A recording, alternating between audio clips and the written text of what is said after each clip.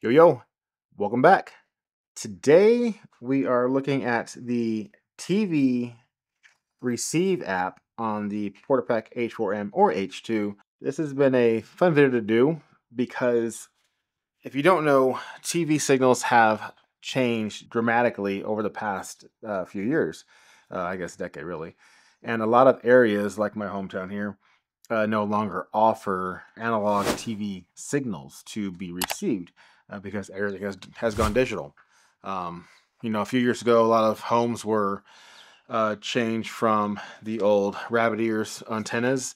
If you're too young for that, then pretty much it was a antenna like the one on the PortaPack H4M right here that would be rabbit ears with two of them, and then you would adjust them to receive TV signals in your area. And that has changed because of the digital era and everything going obviously digital. So cable boxes, satellite imagery, all the way to streaming service. So we really don't deal a lot anymore in the analog realm. But some countries and some areas still offer analog TV signals. I'm going to say maybe some really small remote towns offer it still that haven't gone fully digital yet. If they haven't, more than likely they will be going digital very soon.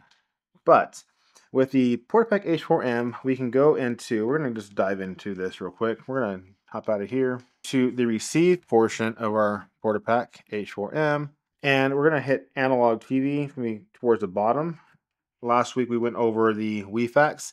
Now I am skipping FM radio for now and AFSK because neither of those apps are working.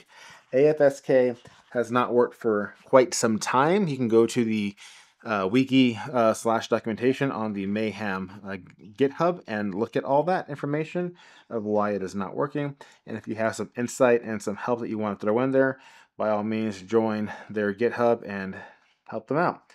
So we're going to skip FM radio as well because that is also not working. Last time I checked, and I'm running a pretty new version of Nightly, and it is still not working unless I'm doing something wrong. But simplified FM radio is just tuning into the FM radio, so not anything fancy there. Going into analog TV here, we can see right at the bat that we have TV, we have the frequency, and right now we are transmitting on VHF. The frequency I am on is 176.25. And then, of course, we have our LNA and our VJ, and then our volume. And then we have the steps that we can tune in to.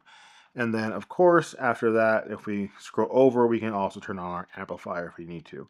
But since the transmitter I am using is right next to my PortaPack H4M, I will not be doing the amplifier.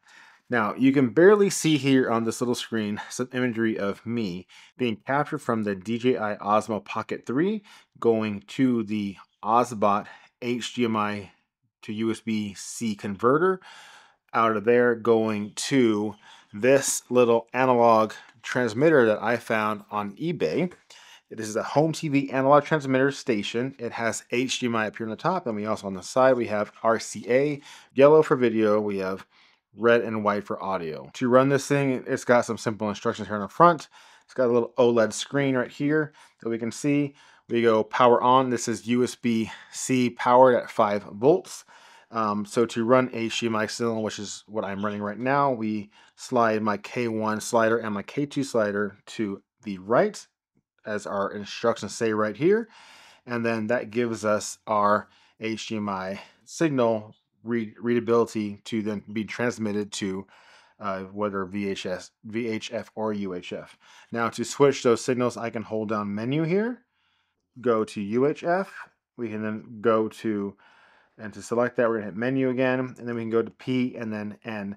Now I'm not entirely sure what P and N stand for. My guess is gonna be PAL and NTSC, which are the kind of codecs of analog TV. PAL was European, and then NTSC is US based. But for some reason, when I transmit on NT or N, I am not getting a signal. So after that, we can then select our frequency.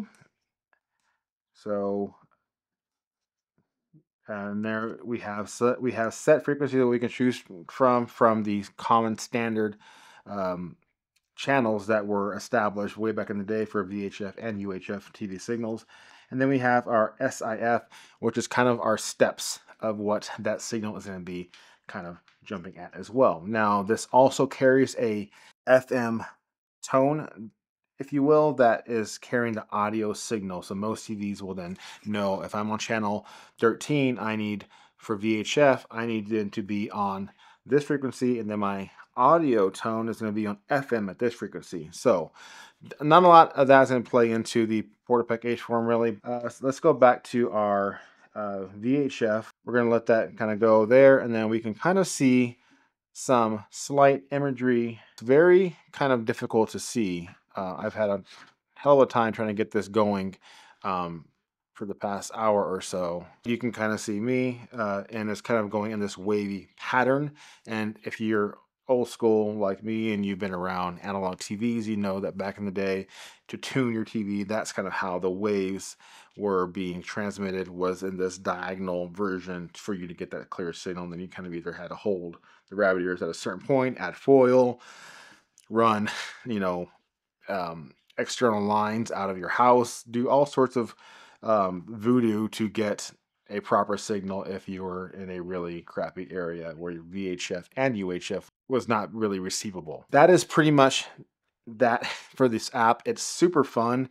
I'd be curious to know if anybody else in the US or in Europe, comment down below if you're able to get a clean analog TV signal on your PortaPack H4M or H2. And if you can, join my Discord and just share those clips, if you will, because I would love to see how they turned out. Because again, you can kind of barely see me just going through this little diagonal form here.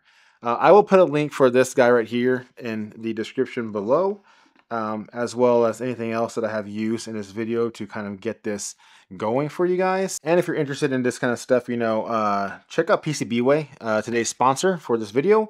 PCBWay offers some really cool, unique, just simplified PCB design and 3D printing services, as well as CNC services, and a plethora of other services that we discussed here in the past. Use my code in the description below to gain some dollars off, and it helps me out, and I'm sure that you guys can find something there on their shared project side if you're interested in that. If you don't do any kind of PCB designing, check out their shared project side, because they have a lot of really cool projects that the community has done and has offered pretty much for free, minus the cost of the actual PCB printing services from PCBWay. Check that out. They have been really great to work with. They've simplified a lot of things that I have done for this channel, and usually if I get a project printed out from them, I then in turn keep one of those items, and then I gift away the other 4, or I will do a giveaway on my Discord.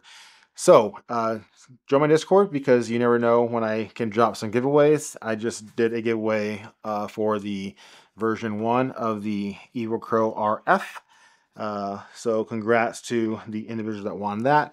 The week prior to that, I did one for, it was the Logic Analyzer by Dr. Gusman, I believe. So congrats to those 2 individuals that won that as well.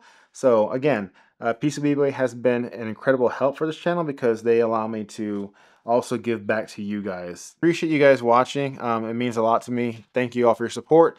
If you haven't, subscribe, like, comment, and do all that fun stuff, because it helps this channel out and it helps me continue to dive further into this beautiful realm of RF, SDR, and just radios and hacking and all that fun stuff. So thanks again, guys, for your time. I appreciate it, and I will see you guys in the next video.